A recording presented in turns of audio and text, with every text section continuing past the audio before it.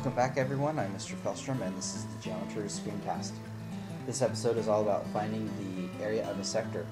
In our last screencast, we found that the arc length is like the crust of a pizza, while a sector is like the whole slice of pizza.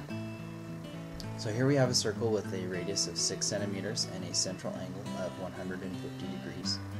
To find the sector area, we want a fraction of the area.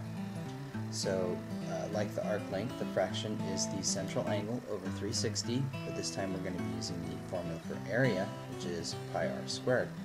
So pi times 6 squared, which is 36 pi.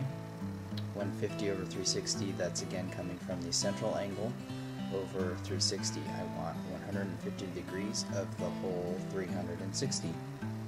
The 150 over 360 simplifies to 5 over 12, and simplifying that all out, 12 goes into 36 3 times. So 5 times 3 pi would be 15 pi centimeters. As a decimal approximation, we would get 47.12 centimeters. Thanks for tuning in, and we'll see you.